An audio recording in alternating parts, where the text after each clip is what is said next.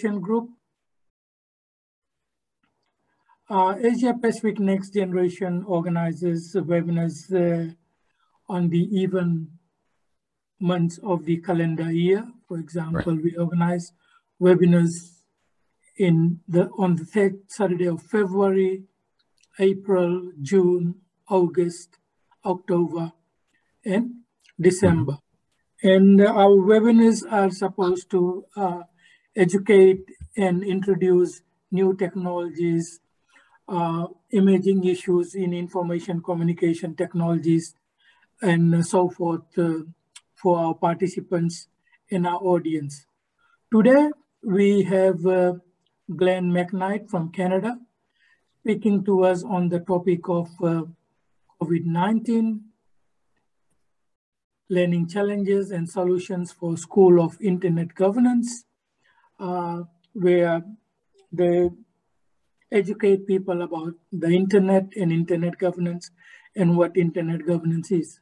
So according to the abstract provided by Glenn, the challenges and opportunities facing individuals in the age of COVID-19 has altered everyone's lifestyle and perspective on education.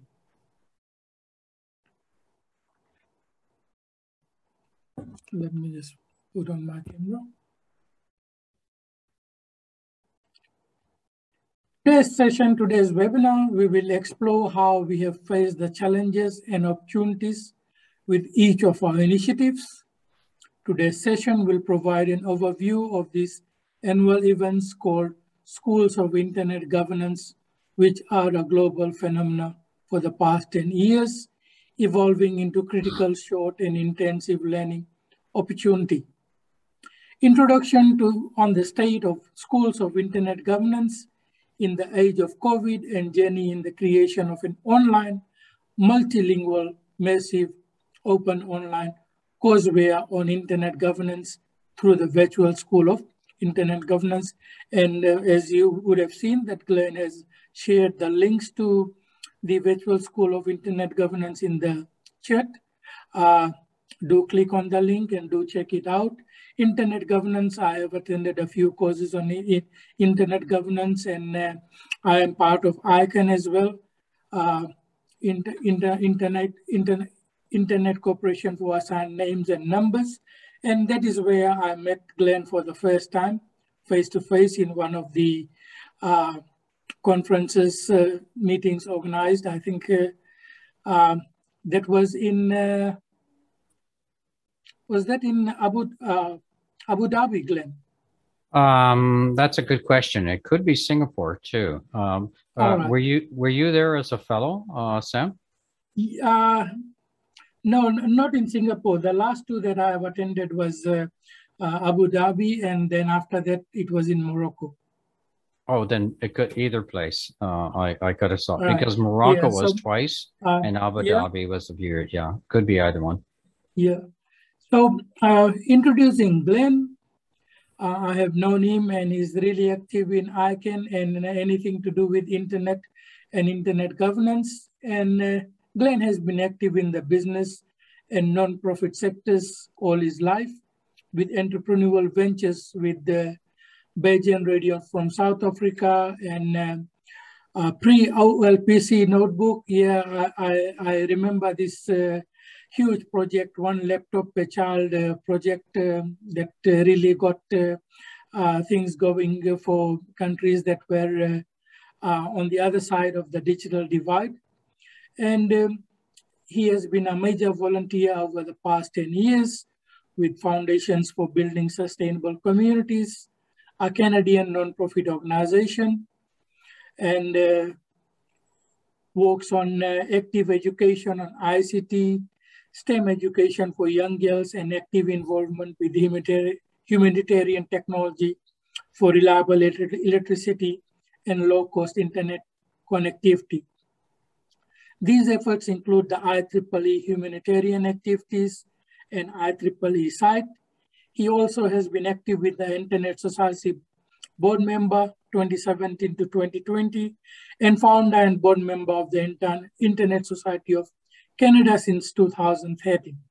And as I've mentioned earlier, Glenn has been active with ICANN since 2009, especially ICANN's at-large community.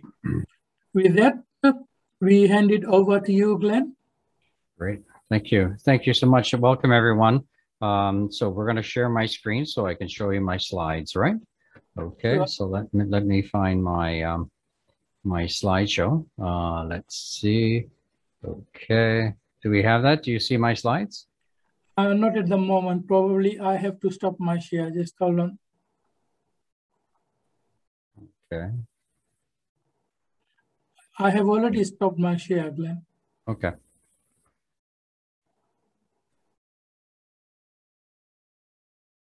How was that? Yeah, it's coming. Yes, we can see it. Okay, welcome everyone. Thank you for the introduction and the opportunity to speak to everyone. And I believe the session is being recorded, so this will be great. I'm familiar with doing these type of sessions because every Monday I organize a speaker, and I know how difficult it is to get people committed to their time, and regardless of the time difference. But you know, I appreciate especially the organizers' time, which is oftentimes ignored, but the attendees as well that have taken the time to come and feel free, even though we're a small group. I don't feel slighted by that. It doesn't mean they're ignoring me. They have other things that they need to do. So feel free to put into the, I have the chat open up on my second screen, so I should be able to see any questions, but let me dive into this, and so we can actually talk about what this topic is COVID-19 and learning challenges and solutions for schools of internet governance.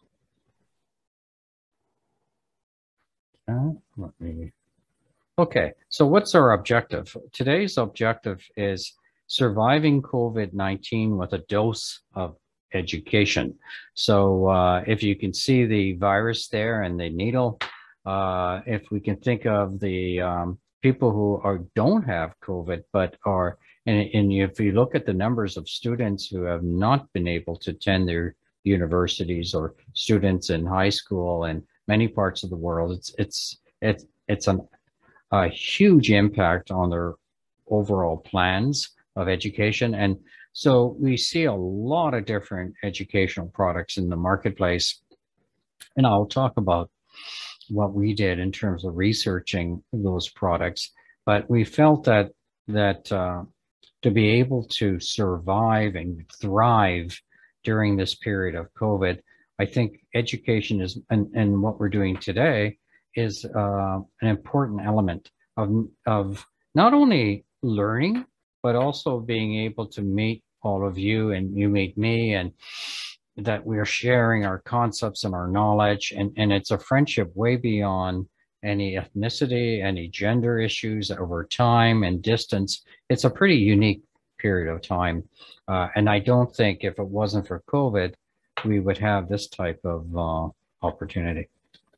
So let me just do a little timeline so we all know, you know, what actually happened in the last couple of years. Now, this is not the first time we've had, you know, any kind of virus of any sort, going back to the famous one of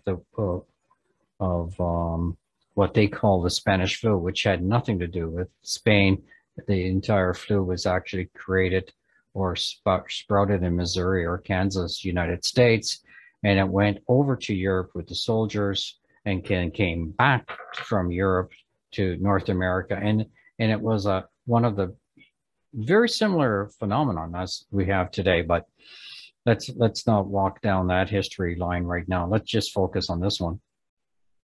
So we discover in the fall of 2019 that there's something going on in Wuhan. Some conspiracy theorists say it was a manufactured virus. Some conspiracy theories it was intentional. Regardless, what we have is we have a situation because of the global economy we're all tied together. This was predicted. If you go back to what Bill Gates was talking about, the pandemic, and his talks at TED, that this was going to happen, whether it started in Wuhan in the wet markets, or if it started in South Africa or started in New York City, this thing was destined to happen. And we didn't have any, really progressive plans. In the Americas, you had under Obama, President Obama, they actually had a epidemic strategy in order to deal with this issue in terms of rolling out cautions. But that was completely abandoned under President Trump. So they were completely left flat-footed. So when you start to look at the first time the virus hit the United States, and I'm talking a very personal perspective, what I was seeing happening, because I was not in Asia at the time. We delivered our NASIG Montreal. That's our face-to-face school. That's the second one we did. We did the San Juan at the ICANN meeting, and the NASIG, the North American School of Internet Governance, we did in Montreal in November 2019, virtually the same time as what was happening in the other side of the world in terms of the announcement that, hey, there's this flu, and it's a SARS type flu. So we merrily did our session, and we did it's called an Atmos 3 with the at-large community, and we had a very successful NASIG in Montreal, and then we did the ICANN meeting, and at the end of it, we said, okay, let's start planning our next NASIG, our next School of Internet Governance, and we'll do it in Washington. And we already organized the people who would be the speakers for that event and organizers. So, okay, so we see the spread. The first news that we saw, and we saw it hit Seattle, and we saw it hit New York, roughly a little bit later in New York. But there were two different viruses because they were coming from different directions. A lot of the air travel, a very significant amount of air travel goes from different parts of China to Iran, and from Iran to the New World. So we in Canada saw a lot of Iranian Canadians living, and holidaying in Iran during this period and coming back, and they were one of the points of access to COVID.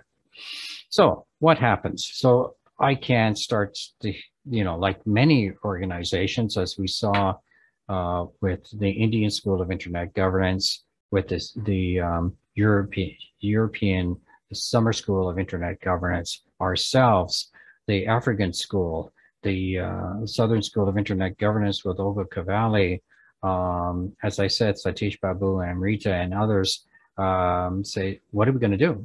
We can't really, can't roll out a school. We can't roll out our events. So first thing we see is the cancellation of the ICANN Cancun in 2020, which was in the March. Then in your region in Malaysia, in the Kuala Lumpur location in June, and then in The Hague in October, all three of those ICANN events were canceled.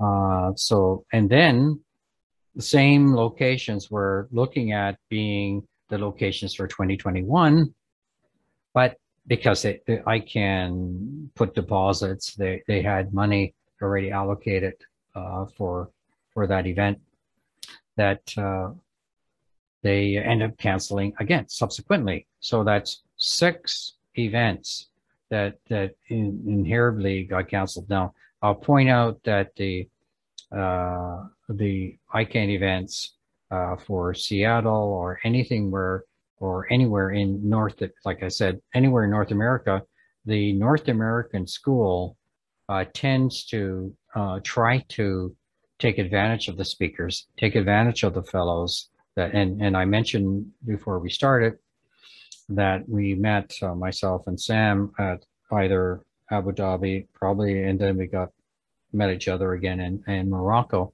because I've been a volunteer with the fellows for over the years. So we didn't do it with the ICANN event, and the Seattle one is actually starting next week. Right now we're in the pre-ICANN event. So as everyone else, the majority of schools got canceled, and for good reason. So our event that I said a few minutes ago, we were looking at NASIG Washington as our event, but you know, the situation became untenable. So we canceled the NASIG Washington, and subsequently the INSIG Calcutta got canceled, but you know, correct me if I'm wrong, I think that became a virtual event. And everybody had scrambled, right? So if we can't meet face-to-face, what tools are out there in order for us to do a Zoom meeting instead? You know, it's just as good, right? So, and depending on your account, you can have breakout rooms, you can have a lot of stuff.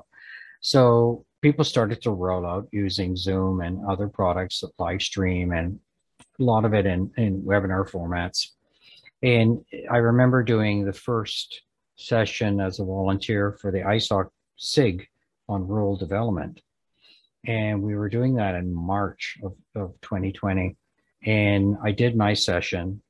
You know what, I can't remember what my session was about. It could have been on anything, especially if it's around power and connectivity. Networking is something I've been involved with IEEE, and as well as promoting it with ISOC on community networking. It's possibly that, I don't recall.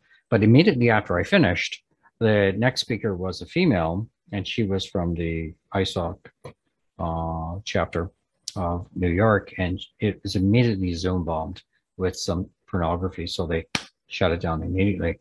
But fairly shortly after all that shenanigans, we saw a pretty good effort to limit that kind of unpleasantness. So, which was good to see that it was under control. But as we see today, people had to register, so we know who they are, what their emails are, and you can't do this sort of stuff. If they thought they could get away with it without registering and all, and using fake names, I think today we would be seeing something similar. Okay, let me move on. Okay. Just 1 second. Okay, so what is our new realities and challenges? Well, 100% virtual webinar formats. And so when we do that as organizers of schools of internet governance, we have to ask ourselves a bunch of questions.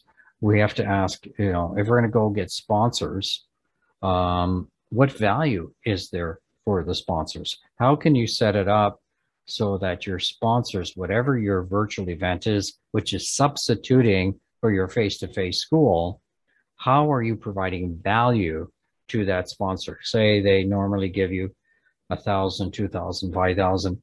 What are they getting for that? Are they getting a speaker opportunity? Are they showcased on the website? How are they making connections? So that is something each of the schools had to think about. You also have to think about, you know, looking at, do you charge money to do a virtual webinar meetings, or do you commit yourself to a free online course? Big decisions. If it's going to be a free online course, you have to have a good, solid business plan, sustainability plan, so that you have the protocols in place so that people actually can take the course and feel comfortable that there is a process that they're involved. And also what's important is that their email addresses, their information isn't sold, isn't marketed. So there's a level of respect on the privacy, which is critical. The other thing is, as you can see in the slide, administrative controls. I've been watching closely what ICANN is doing on their universal acceptance course, and I don't know how they're going to do it because it's not associated with their ICANN Learn. There doesn't seem to be, you know, any kind of mechanism for attendance, you know, and monitoring dropout rates, an automatic certificate generation, you know, any kind of statistical tool which can be used in order to do it. But I brought this up to them. It's something that as they do more and more universal acceptance training to encourage a non-English internet, I think they'll probably get it organized. But right now they're doing it sort of haphazard, and I'm trying to advise them how to change that. The other thing is, if you're going to be doing a virtual webinar thing, is like what we're doing tonight, doing it entirely as a self-paced course. As we all seen, the dropout rate is massive if there's no interaction. You want to recruit and follow up with speakers and alumni. And if you have great alumni, getting them involved to be a speaker is not a bad idea. Now, I'll give you an example. When we did our first course, we do an assessment, and not everybody does the assessment. You guys all know when you do a conference, very, very, very few people say anything constructive. They would say, great, great, great, great, great, the tick marks, right? And they don't really say anything. But we did get from Shah Rahman from Bangladesh a very good comment of saying that we should include in our module something on emerging technologies. So we thought about that, and we came up with the solution of coming up with a new module, getting rid of the module we had on schools of internet governance, took that content and put it under actors. And we included 5G, artificial intelligence, and other components of that entire course. So we worked on that last summer. We had evaluators assess the quality, and that's one of the extra modules we have right now. Moving forward, decision on online tools is a big jump. One has to look. Doing just Zoom calls is not the same thing as doing an online course. It's interactive, it's good, it's educational stuff, but there is nothing that's providing you with a common thread that ties each class together. There's no yes. Did you forget to turn on your camera, or you want to remain hidden? Let me stop let's see. I tried it a number of times. Yeah, what it says, you cannot start your video because the host has stopped it. So I tried it earlier on. Okay. Maybe you can start my video. Yeah. Please try again after a while. Okay, I'll give it another shot. I don't see myself, so I thought you thought I looked too sleepy. No, it's Sam, it's still stopped. I can't see mine. Okay, we'll fix it and get back to you. Thank you. Okay, try it again. Can you please try again? Khan? Oh, okay. There I am. Yeah, all right. Everybody see me? Yes. Okay. Great. I'm sorry, I should have used your background. That's one of my backgrounds that I have for the NASIG course it's open. There's no fellowship. So that's coming up on the 18th and 19th. And the theme of that session is called Towards an Inclusive, Trusted, and Resilient Internet. So I'll send you a flyer on that. So, okay. So everybody can see my slides still? Sam, you can see my slides? Yeah. Yes. Okay. Yes. So as I was saying, if you're looking at creating an online course, especially if you're a school of internet governance, and it could be a school of anything, on networking, on Linux, on security, anything, I think it's got to be done in a professional manner. And working with the university could help with that. Working with your foundations locally could help that. But some kind of certificate or accreditation is critical. And especially from the culture you're coming from, and I could tell you from 33% of our students in our program and 39% of our students from Africa, they value a piece of paper. And I don't think of ourselves as a piece of paper, but it is something that they can show their employers, or they have a path of towards some kind of accreditation. Now, I'm not saying our course is the only one, but and I think I'll go into detail in a minute on on where else you can get it as well. So let me carry on here. Okay, so let's talk about what is an effective online learning experience. Well, I keep emphasizing this again and again, that it has to be a seamless administration. So the people who are taking the course they don't really realize what's happening in the background, or they don't realize how much power there is in the tool that you're using in order to register the students, to present the material, whether it's quizzes or anything else, that there is this seamless administration in the background, and it should be a bulletproof and reliable online experience. It shouldn't be something that's up today, gone tomorrow. It's basically financially, it's solid. It's got to be. I did a course with IEEE about 5 years ago, and the company, and I can't even remember the name of the company. It's such a bad memory. It got the IT Business of the Year award, believe it or not, for this online training. And it'll come to me as probably in about 4 o'clock in the morning when I wake up. They got the business, and I was paying 400 euros or something for this course. And turns out they never backed stuff up. They just stopped instantly. And they, really, really poor product as it turned out. So regardless, what we wanted to have is an experience that provided a clear academic track. And that's only done based on best practice, okay? And it has to have your testing capability with it. And again, the testing can't be too difficult, and you should be able to allow them to use the quizzes as a learning tool. Interaction and discussion is an important part of learning. So what we looked at is we looked at Coursera, we looked at the GMSA. That GMSA is a mobile association. That's the telco sector. edX, Allison, Unitar, iCanLearn, iSockLearn. We looked at them all, and we were looking at what they were doing in term and what they didn't do. So what we did is we said, okay, what are the challenges for an online platform for schools of internet governance? You got to have, first of all, the technical expertise to create the tool. You have to have the technical expertise on the content. You have to invest in the platform, whether it's your money or an investor's money, or charge fees, right? That's another way to do it.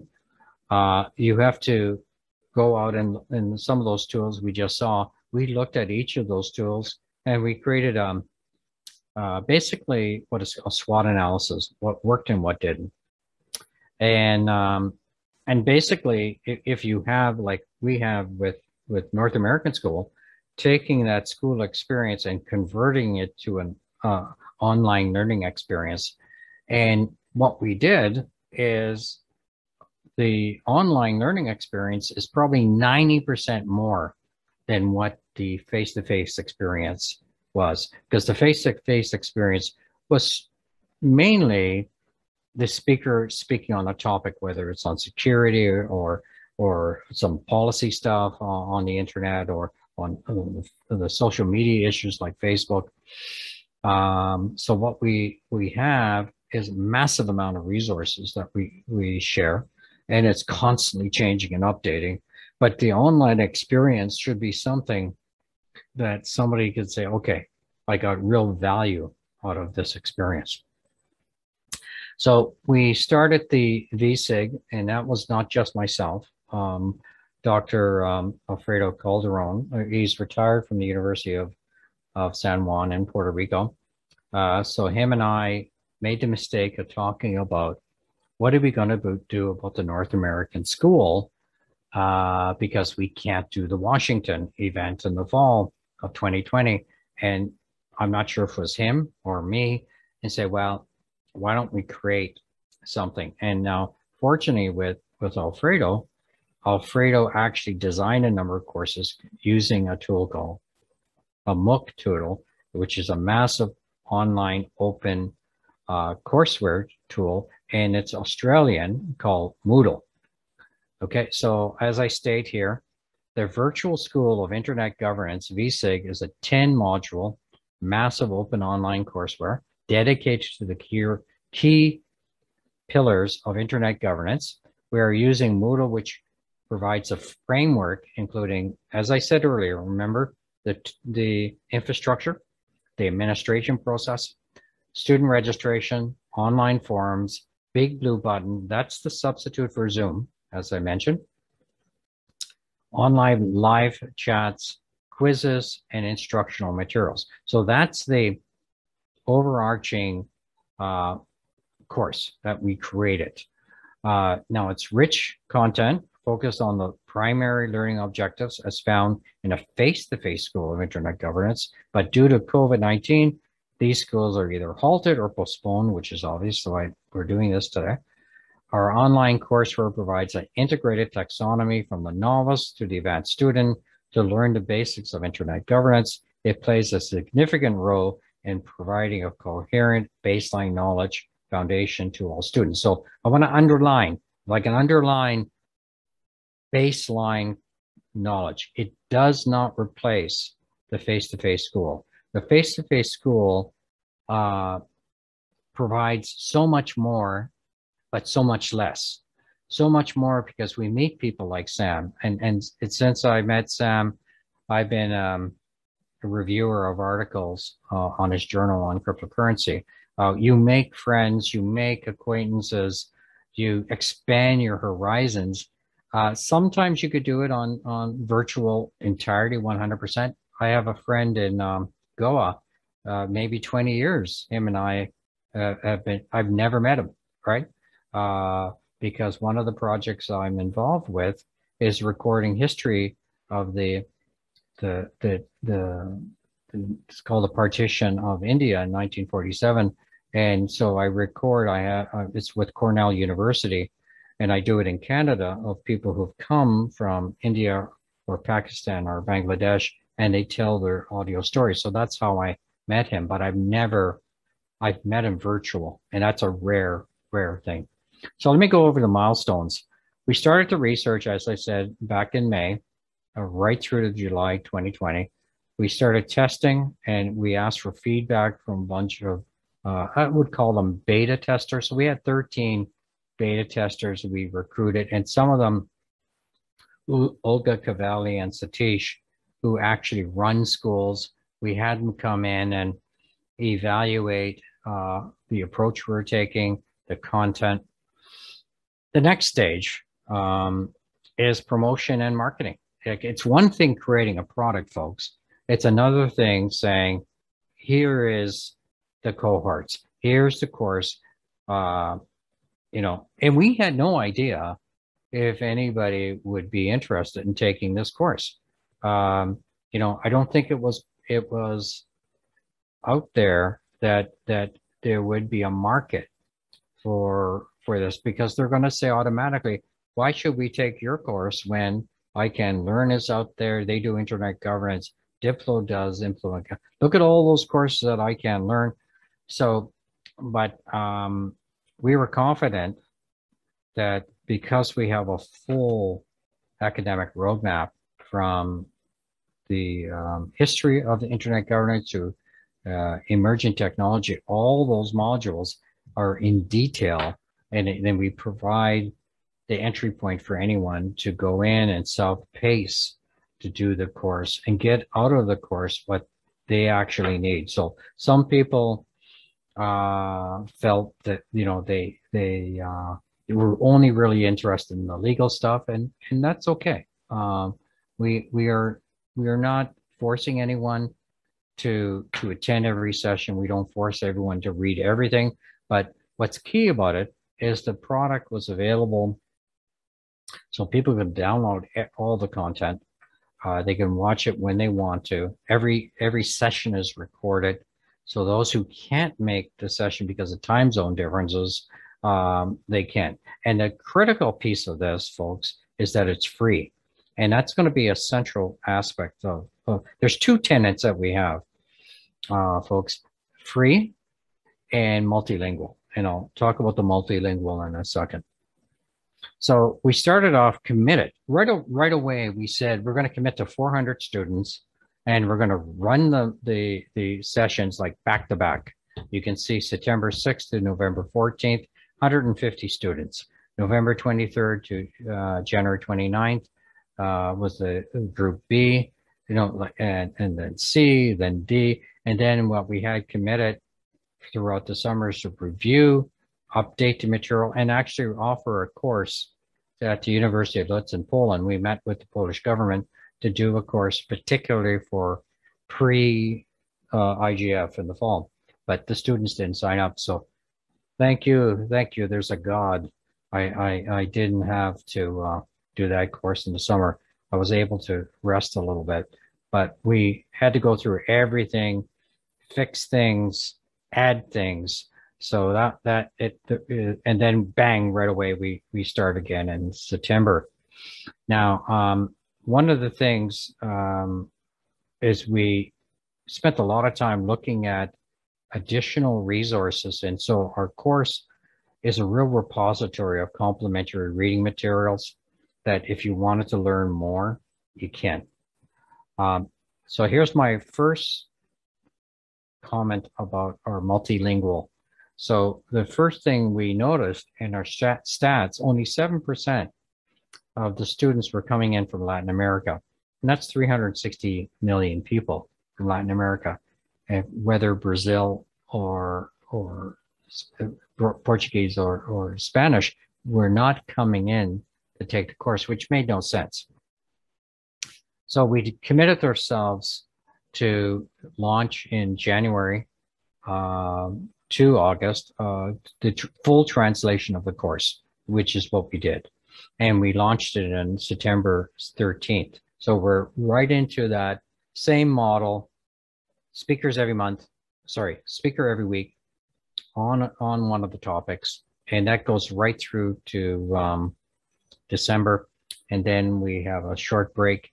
They have a pretty long Christian holiday through Latin America. So we probably will start in February, our next group in Spanish. And as I mentioned earlier on, we also modified and updated to do a new module, included emerging technologies. Again, we started our English cohort on September 6th, which we're in the midst of right now. And we'll have a group F starting in end of November, early December, which I provided in the link. So what is our vision? Our vision is to create and promote a comprehensive, free, and highlight multilingual online training program on internet governance. And in the way that we first start with the vision, we have to come up with a strategy, which then we have to execute and succeed. So how did we do it? Well, we are reliant on corporate sponsorship to be able to pay for the translators, to roll out the material. So we thank our sponsors that came forward. And the first two platinum sponsors were PIR and RIPE. That's RIPE NCC for they're the RAR for Europe. And in your case, you have APNEC in your region. Gold sponsors came in, VeriSign, Aaron, and .PR. PR is the Puerto Rican domain name. iKing and Affiliates, which is now Donuts, is silver, and GoDaddy. And I want to recognize the faculty volunteers. And I should have there our advisory council. So our mission is to create a multilingual online training platform that allows novice and advanced students to learn the basics of internet governance, in addition to learning to network globally, exchange information, and improve their knowledge without any geographic or economic barrier. Free, and that's critical. We are not discriminating against anyone, and we did notice a very significant number that were coming in from French Africa, and that's a concern for me, because they are not speaking English. It's got to be a struggle. So we are committed to do a French translation. I'm hoping that we'll have that in the first quarter of 2022. And I'll talk about the other languages in a second that we're committed to. So again, the student expectations were very simple. Sam, you're probably quite aware of this, agree to a code of conduct, in this case, a digital code of conduct. This is assuming you want the certificate to complete all the modules. If you're a person that just wants to get in, poke around, and don't care about the quizzes, don't care about the certificate, I don't know why you would join the course, to be honest with you. But like any course, it's free. I can't force them to commit 100% of their time and complete it. It's really up to them. But I could assure you, I am going to, in the future, probably reduce the number of students. We take more because we figure people will not show up. So that's why roughly I accept around 150. But, you know, it's going to be less, and it's going to be more, you know, I'm getting a little tired of people. I'm not going looking at the administration, and they haven't even signed in. And I emailed them. I said, what's going on here? Why aren't you signing in? So I don't know if there's some of these people are invisible, but I'm probably going to be a little bit more draconian in terms of going future, less students, but making sure they commit to the process. I don't know why you would take this course. It isn't easy. And it really isn't for everybody, unless you're some crazy person that's locked in a jail or something, that you have to do something with yourself. But this is not for everybody. This is dry, boring stuff. You know, myself and others on this call like this stuff because we're boring people. But we try to make the material as interesting as possible by converting any report we find into ebooks, which you can download, look at it when you can. You can do this stuff offline. You can view it on your phone. And there's many, many resources that are YouTube videos, and you can click on for the subtitles in your own language. Okay, so very quick, the geographical location where everybody's coming from. Very few from Latin America, very few from North America and Europe. North America is a special situation. Certification on IT is not highly valued. I was a director with the Linux Professional Institute. It was like pulling teeth. 90% of our certification came from Japan and from Germany. I did the largest exam lab in Cape Town. No, that was in Pretoria years ago. But I could tell you from going to 42 countries, talking about certification, North America was the toughest. Well, it was interesting when I was in Syria, almost all the class was female, which is completely opposite to North America. You would never see a female student in a Linux certification accreditation exam. So what does that tell you?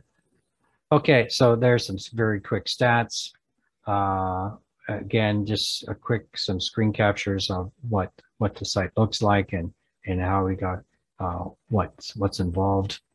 So you can see there's a chat goes on. The entire session is recorded.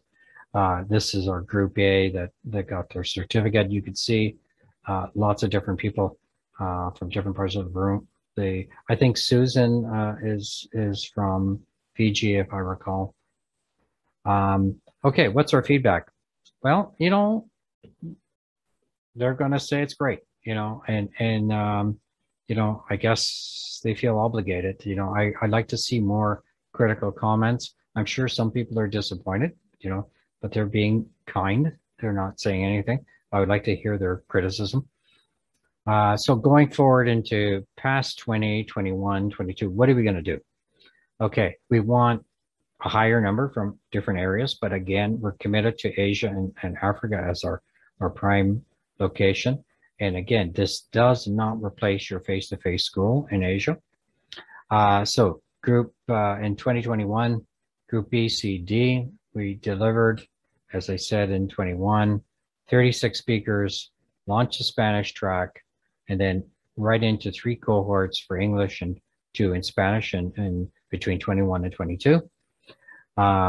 We want to have third-party accreditation, and that's why we have a signed MOU with UNESCO for Russian translation. Partnerships with ITU, World Bank, Learning Academy, GSMA, the IGF Youth, NRIs, you name it. We're interested in working in partnerships. We're interested in seeing how other modules can be created. And again, we do this in partnerships with people who, for example, a friend of mine with ISOC a number of years ago did a course on the new privacy laws of Europe at GDPR. And I said, okay, he created the course in Finnish. He did it in English as well. I said, let's deliver that course as a real course, not, it needs to be converted. He has, sometimes you can take a horse to water, you can't force it to drink. So, hey, yeah, he's all gung-ho, but I haven't, I can't force anybody to do this stuff. So we thought but my view is that GDPR went 3 years ago.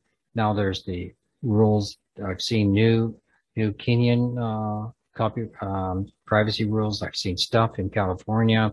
I've seen in different countries. So the entire product, if it's a course on data protection and privacy rules, it has to be completely updated and it has to be truly international. Moving forward, we want to solicit endorsements. That's a minor thing, but advanced work on additional languages. Let me talk about that. That's the most important thing. So we want to do Chinese, Hindi, Bangla. Those are the 3 languages that from Asia that we identified as important. We first thought about Arabic, but everyone that has come back that work in and do the Middle Eastern School of Internet Governance, people at RIPE that cover that territory. Most of the people who learn internet governance will learn it in English, that our market would be very, very tiny. Still open to it, but I'm open to indigenous languages, Swahili, for example, or other languages that are ignored. Talking to people at RIPE, they said Italian and German are very important as well. Again, if organizations step forward and say, hey, we have these languages, can you do it? We'll be happy to talk. But right now, Portuguese and English are being worked on. I have volunteers working on that. The French one's a little bit slow right now because AFRINEC, that's the group that's similar to RIPE, ARIN, BACNIC, and APNIC. AFRINEC's assets are frozen. You guys may have read that because of someone secured millions of IPv4 addresses. So their assets are totally frozen, so I can't pay my translators. Let me just look at, there's a bunch of messages here. Let's just see if there's anything to me. Okay. Okay, moving forward. As I said, third party, I think that's the same slide. Why isn't my slides going down? Maybe I'm not at the right page. Okay, sorry, I keep flicking into the other screen and I end up not being in the screen. I keep clicking and it doesn't happen. So we got a bunch of stuff that one has to do all the time. You have to sort of document your administration and who does what and what your roles are and all that stuff that's in administration, like any organization. So we got all that stuff we're doing because we're looking down succession planning. Like, I'm not going to be around forever. Neither is Alfredo. So we're being very realistic.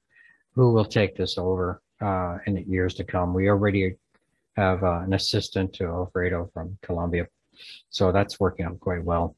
And I mentioned earlier what the other languages are. Okay, so I think I've covered it all. I took most of the hour just so I wanted to open it up to questions. So there we go. And there is how to reach me, and there's your information of how to see our stuff. So I'll stop sharing.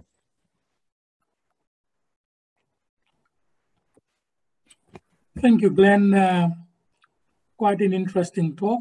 I have many questions, but I'll let the audience go first. You know, in 2010, I did the internet governance course with the Diplo Foundation. And after that, I did a few other courses with them. And that is what made me interested. And after that, I joined ICANN, IPNIC, and other organizations, regional organizations that look after the internet. So let me start with a basic question. Why should we learn about internet governance? You know, I think it's so central to everyone's lives now, whether it's medical concerns or the political issues in terms of online voting, or you know, most people who have internet access are using social media, good and bad. So the more people can learn who's controlling it, who's pulling the strings, who's financing it, what are the voices that are out there shaping the, whether it's the new IP or shaping the whether through IETF on terms of the any of the RFCs. You know, it's almost become, you know, we talk about digital literacy.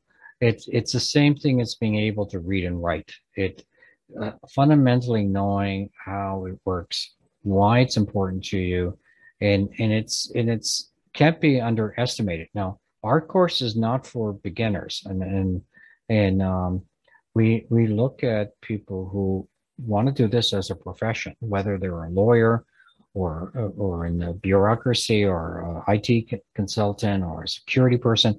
So we try to provide the entire landscape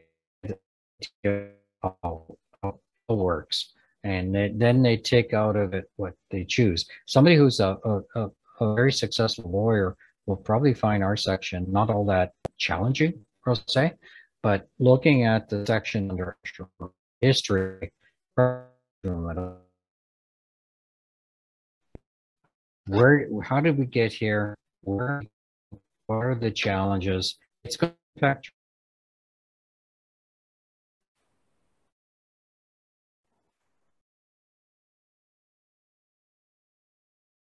Sam? Yeah, Glenn, you are breaking up. I do not know whether it's my connection or your connection, but anyway, would you be able to share your last slide where you have your contacts? Some of the participants wants to take down the information from there. Seems they're interested and they would like to probably make contact with you later on. Maybe Glenn just dropped out. Yeah, I can see his internet connection maybe was not stable. So we should wait for a few more minutes. Sure.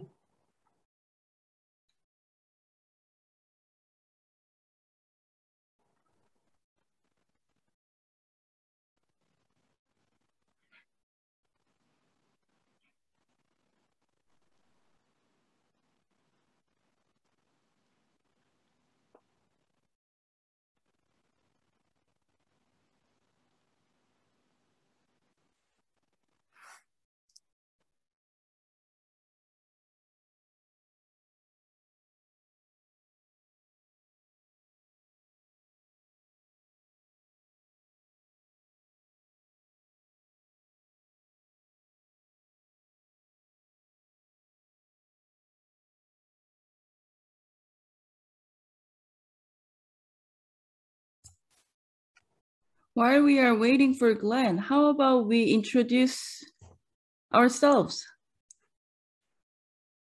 We are a nice small group, so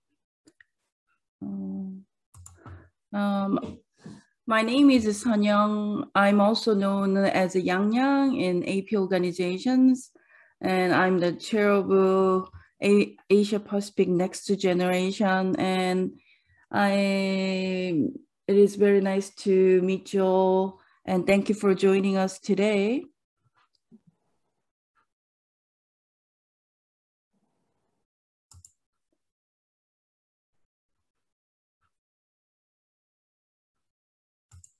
And anyone from attendees, if you would like to introduce yourself, please go ahead. I'd like to get to know you about you guys.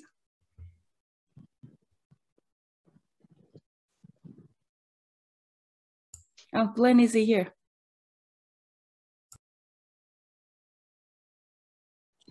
Yeah, I've just been exchanging messages with Glenn.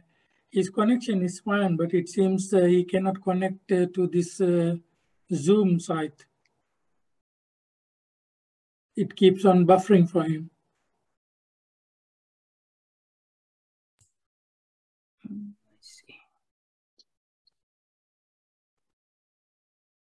Please continue with the introductions. Okay, Imran, would you like to introduce yourself? You raised your hand. Yes, thank you. This is Imran Hossain from Bangladesh. I am Managing Director of EY Host Limited. I am ICANN Fellow, and currently I'm working with Asia Pacific. Sorry, 1 minute. APICA. Its short name is APICA. Working as my team as a team leader. Thank you.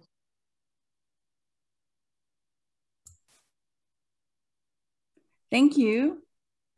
Glenn, you ready?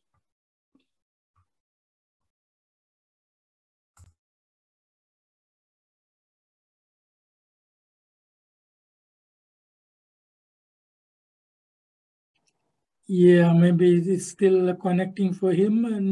Next introduction.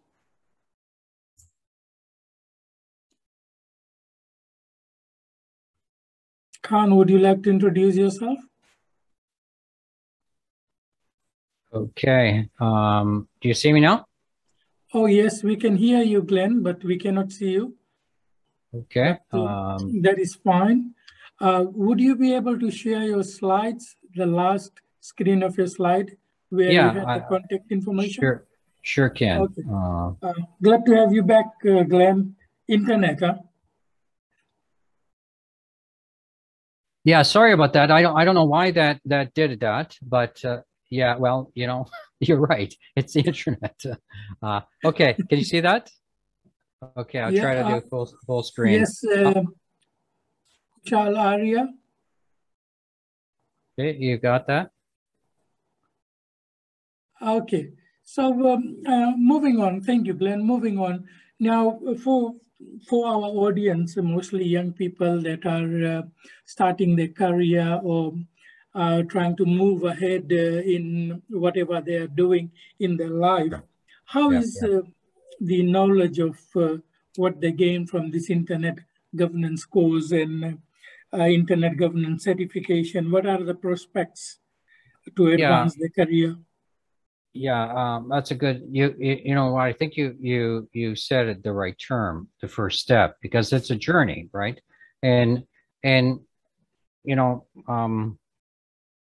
they going and taking a course, whether it's ours or going to a face-to-face one or going to an ICANN meeting, these are all nice things, but you know, unless you have some purpose that how to apply the knowledge, or you have some desire to utilize it. Say you're interested in digital rights for the disabled, or maybe you're concerned about digital inclusion for seniors. Maybe you're interested in, you know, online democracy. See, all of that, see, internet, all of it, you just have to decide what your passion is.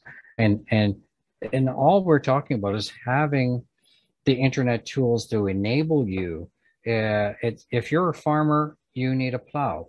You may need a horse, you may need a tractor. It depends on the volume of your how big your farm is, but it's still a tool. This is just a tool. And people like myself and Sam and others, and going to a fellowship with ICANN, or getting a fellowship to Diplo, or attending an ISOC meeting, or being an ISOC chapter member, all of it is, it should all be part of your itinerary. If you're interested in internet governance and you're not involved with the ecosystem, and then I don't know what you're doing, because it's not for you. Maybe you should look at a different career. Don't waste your time. Like, and I've seen lots of people. I've seen lots of people showing up as fellows, and there's been 1,000 fellows with ICANN. Did you know that, Sam? 1,000 fellows with ICANN. Yeah, I know. And it is so competitive. In fact, that is one of the most, I would say, prestigious fellowships that I have attended as an academic, because the way they treat the fellows and pay for everything, it's just like the best out there. It's a great experience for you. The problem is it's a challenge. Right now, people fight very hard to become a fellow with ICANN, but because of the 6 ICANN meetings, none of them were able to go. And I'm hoping that instead of the 30 fellows that they pick normally, that they'll do 60 for the next 2 years on everything. So all those, double it, and look at ways of getting more people involved. Logistically, it's a nightmare for them, but that's too bad. The importance is meeting other people. And this is one of the things that they have. They also next gen, which is people fairly young. They have to be in school under 25. That's a whole other group, but it's small. It's only 10 or 11 people. And those are people doing some academic thing in school. And they're not somebody who's mid-career or somebody who's a chapter head of ISOC chapter. It's a different group of people. Those are important as well, but it's something to consider. But as you said, it's a step in the right direction. You get involved, take a course, and especially in the case of our case, it's a free course. You have nothing to lose, right? And especially as we expand to Chinese, and we're talking to the Chinese Internet Society, which has nothing to do with ISOC, by the way. Some of you probably think it's a chapter of ISOC, but it's not. It's a government agency. They're looking at translating into simplified Chinese. The chapter of ISOC in Bangladesh for Bangala. And I'm talking with Satish and Amrita on the Hindi translation. In many cases, the people are really serious about internet governance, speak are right, or can comprehend the English stuff, but it's not fair to them. I think people have the right to learn this material from people in their own country, not me, someone that speaks their language and that's an expert in their country. That's the critical part. So yeah, finding people who are experts in your country is very important. That's where the face-to-face school gives you a lot more opportunity than you would say that's just strictly virtual. We can answer your questions, but I can't have a drink with you. I can't joke with you. I can't spend quality time with you, and that I could do with a face-to-face school. And again, this is in our case, over a very short period of time. And then when the course finishes, you don't have access. Like we have a limited number of licenses with the Moodle. And some people say, "Oh, I didn't get a chance to read that material. I want, I want to read it." Sorry, when the last class is done, every single name is removed, and shock. Well, what do you think? This is not a library. It's use your head, use the material. You're an adult. We are not treating people like high school students. You're a mature adult. Use it what you can. If you choose it's not for you, that's fine. I can respect that. Don't get in the way with somebody who's trying to improve themselves. Thank you, Glenn. Any questions from the participants or any of our members? I think, Kushal, you're okay because I put that slide up. I wanted to show you the picture that I was talking. Can you see that picture that I have on at the screen? moment your screen is blank. Okay, let me look. I wanted to show you because I mentioned earlier on about Halloween. Halloween, Halloween decorations. Yeah, I wanted to show. This is the front of my house right now. Oh, here we go. Okay, folks, can you see that? Oh wow, Glenn, you are really into Halloween. Yeah, that's 17 feet high. Those two skeletons in front of my garage. I'm asking all the kids in the neighborhood to name the skeletons. So on the left lights up. The one on the right has a light on it. But there's other decorations. I'll send you a short video. But we'll probably have hundreds of people coming to our house on October 31st. The weather gets cool. It's not most pleasant. Hopefully it's not going to rain, but that is something we've been doing for a number of years. We change it up. So again, some people think that, they get a little upset. They think it's too scary or, it's whatever, it's meant to be a lot of fun for people. Thanks, Glenn.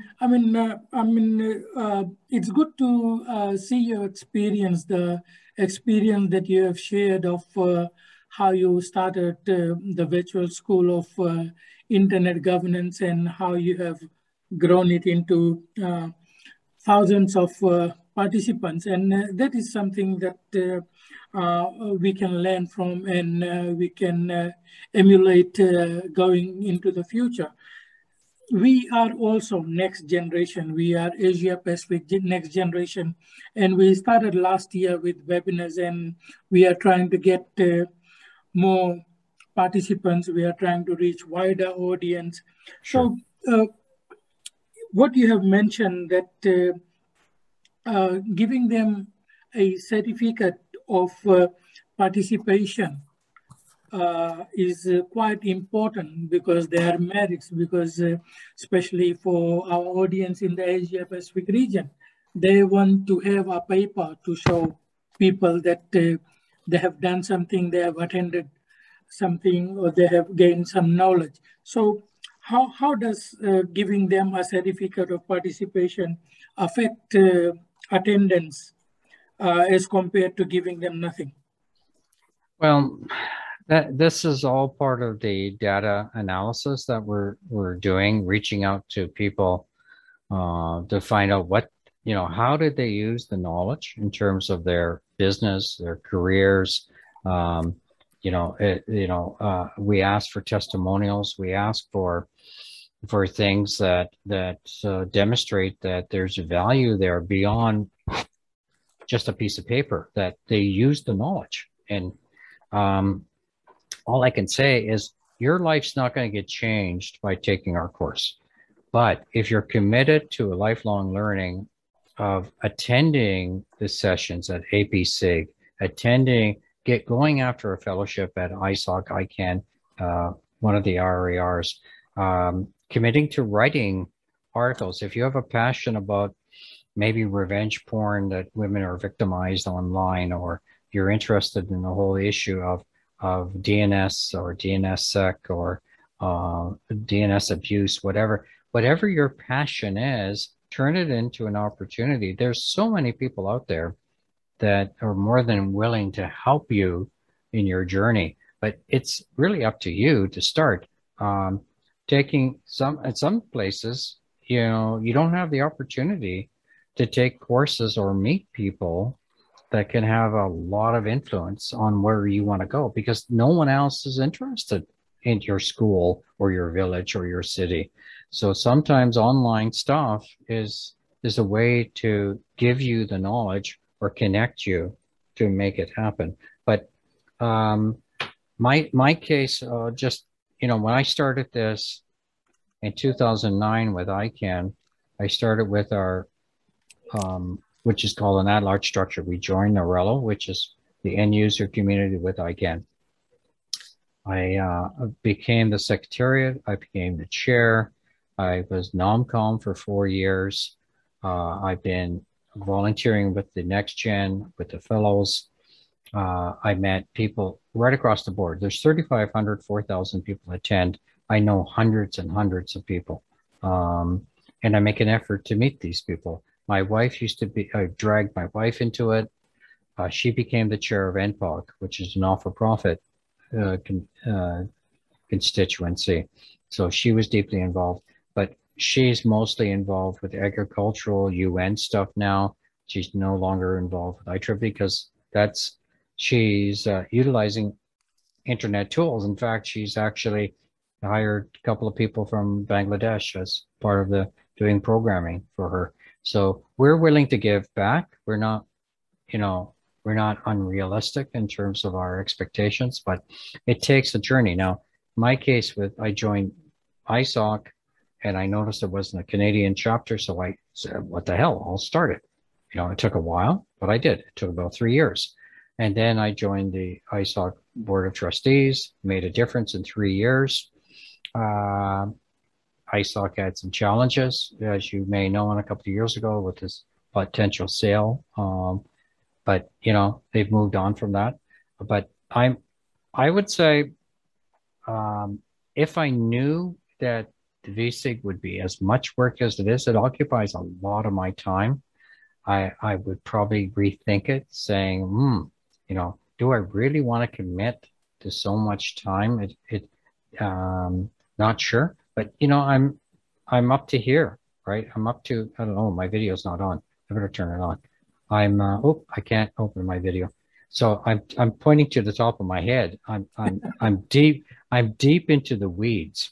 But all I can say is if any of you get involved with it and it's not for you, it's not a crime to say it's not for me and just move on to something else, right? You don't have to, if it's not something you're passionate about, just move on to do something else. Oh, we can see you now, Glenn, and we can see the top of your head.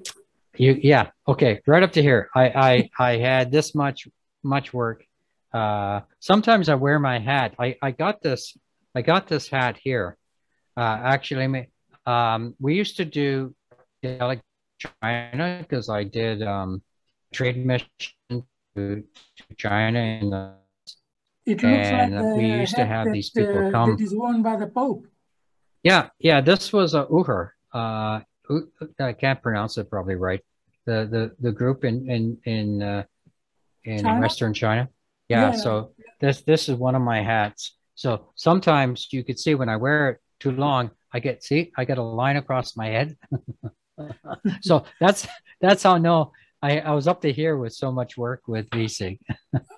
Okay, Glenn, there's a question from one of the participants. And I think it's like you have 10 modules in your course, and the participant wants to know if they can only join some of the modules that they are interested in.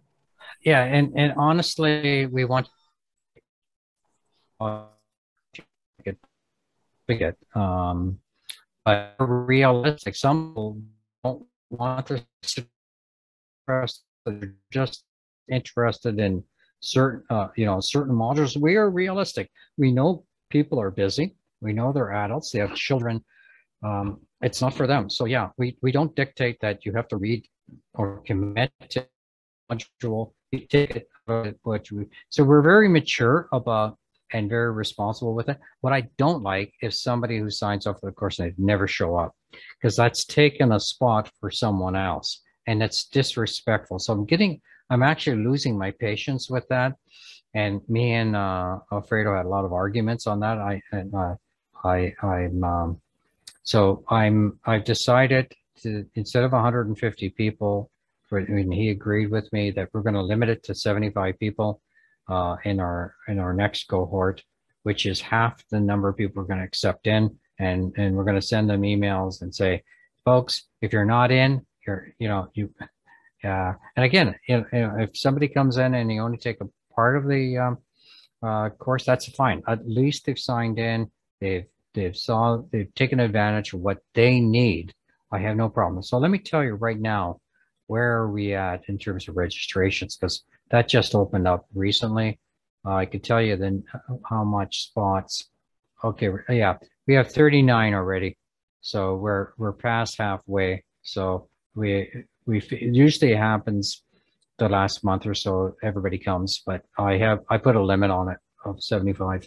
So there's still 35 spots that people can take advantage of if they're interested. So I think I gave you the link already for that. I can put it back in the chat if you want.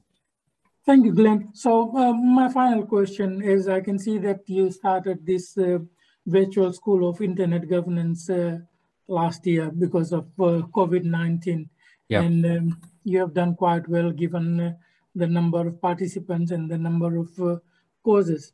So what is your advice to us in terms of promotion and marketing? What are your strategies? Okay, that's a good question. I didn't get into that. What I did is, because I run the Facebook site, you guys may see it. It's called the iCity Hub. I do that with a few other people that I've met.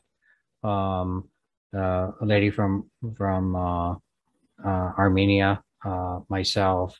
There's a few of us that are administrators for the site, but we have about 2,100 people that religiously see the site. It's an information site. So if you go on Facebook, you could join it. It's a private group on internet related issues called iCity Hub.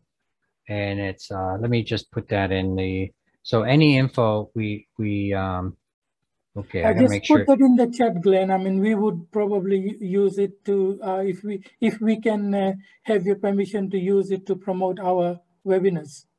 Yeah, and I do that too. And if you've looked on it, you could see I promoted the session a few weeks ago, but I also promoted it tonight. I knew there was issues. If you go through who else is posting, there also could be a good resource to do a referral. Now, there, like Mamadou, I think he's paid by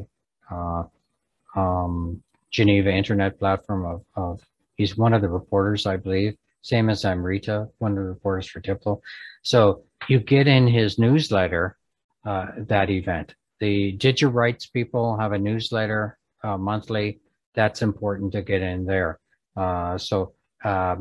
All the other blogs that are out there that are dealing with internet issues, so whether the Skype chat with @large or Aaron or any of the RERs, all the ISOC chapter members to get out there, also the fellows with ICANN. So we targeted a number, well, ISOC, ICANN, and you can see it in our, when we do the analysis, how people self-identify.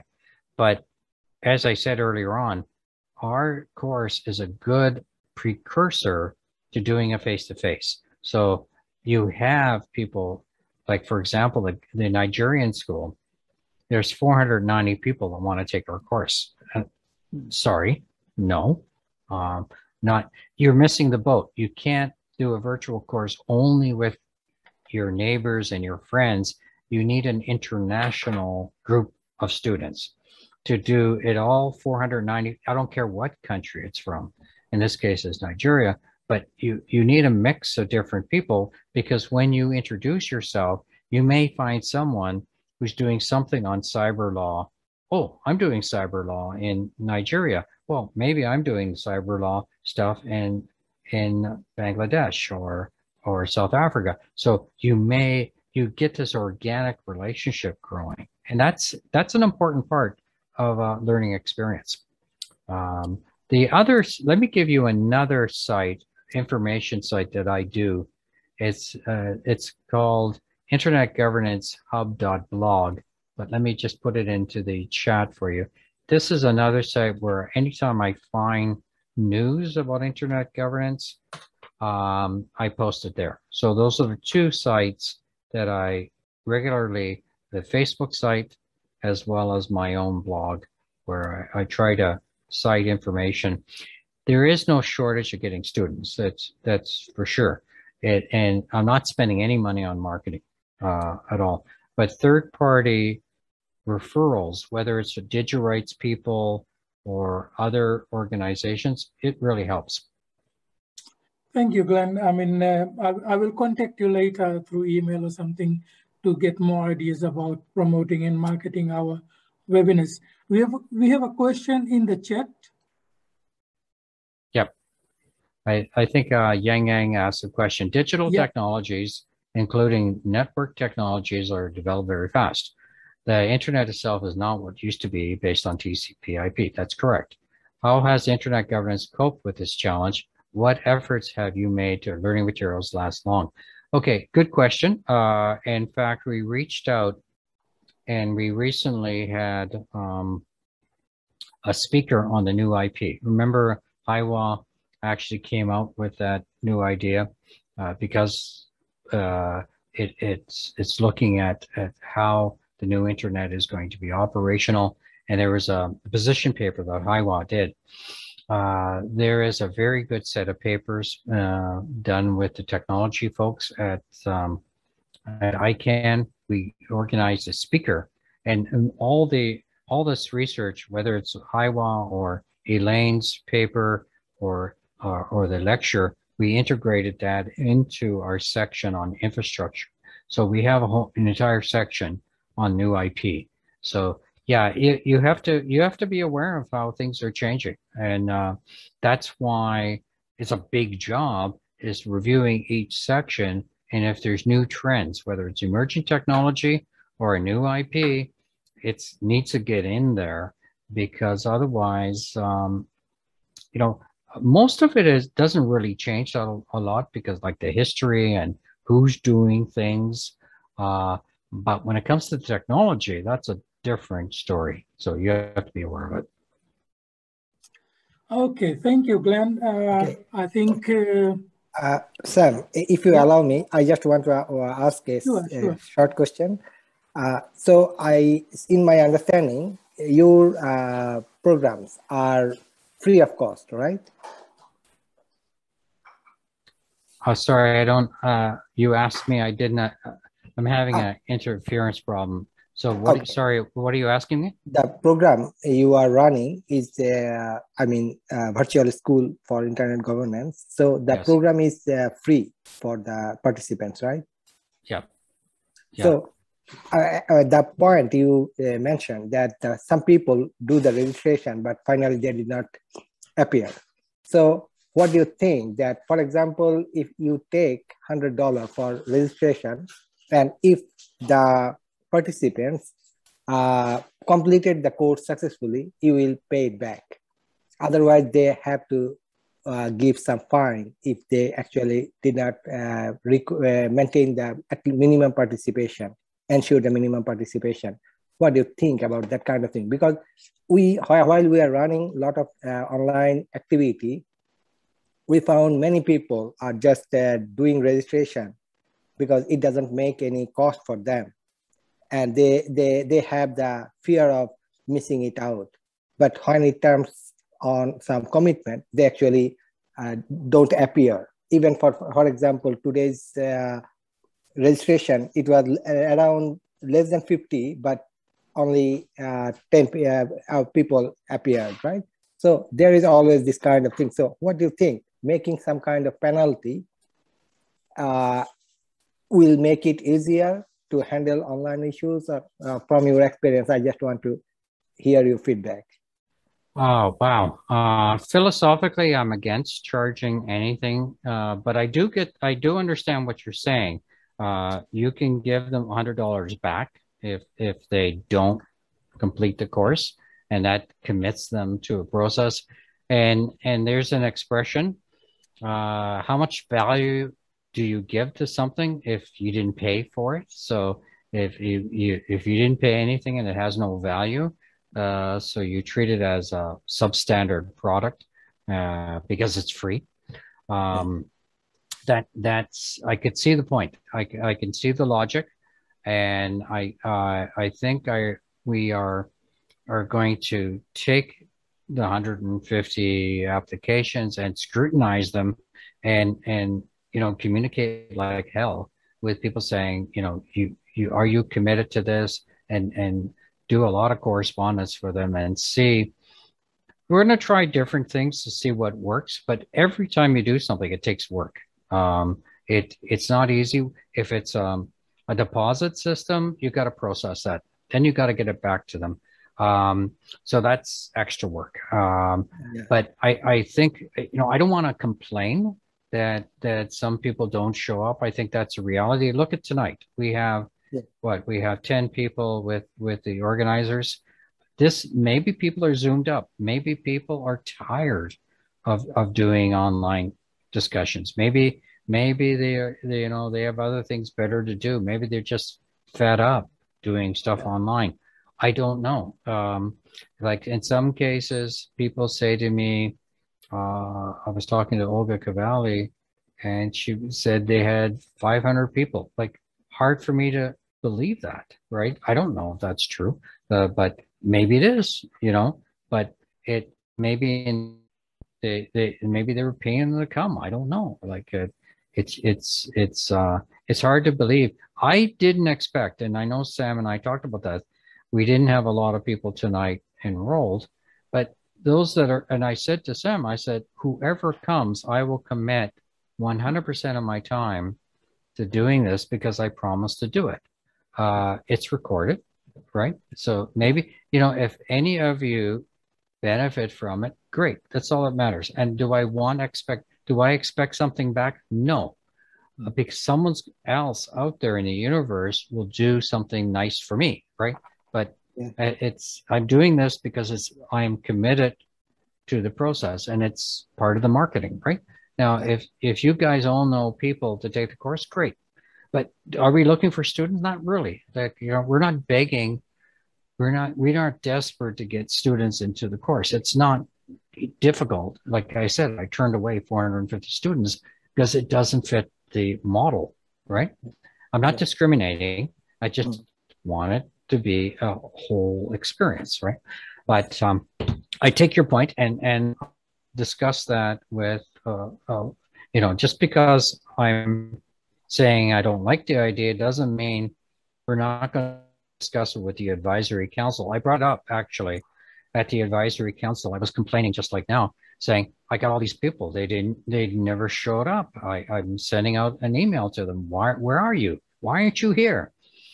And everybody says, well, that's life, like maybe people are zoomed out. Maybe people are tired of doing online courses. I don't know, but we should, I'll take it under advisement. Thank you so much. Thank you, Glenn. And well, I think we have spoken at large, and we have spoken for quite some time. Really appreciate your advice and listening to you about how you have done things and how you have started it up, promoting, marketing, making it count by certificate of participation and things like that. Thank you so much. We appreciate your time. And I would also like to thank the participants that are here, that have again taken out time on a Saturday morning to be with us, to see what we are doing and to learn from us. Yeah, and that's great. We welcome you again, and we hope to see you in our next webinar that is going to happen on the 3rd Saturday of December. Thank you so much. Yeah, I saw that. Satish sent that to me. So yeah, I'll join you guys for that. I did the session about 2-3 weeks ago. with AP SIG. We did a group of us, so it went very well. It was at 2 o'clock in the morning. That was a tough one. But this one, I just stayed up late, so I'm fine. It's 12:30 in the morning now for me. Okay, thank you. All right. Okay, see you folks. Thanks for coming. Bye-bye. Yeah. Bye.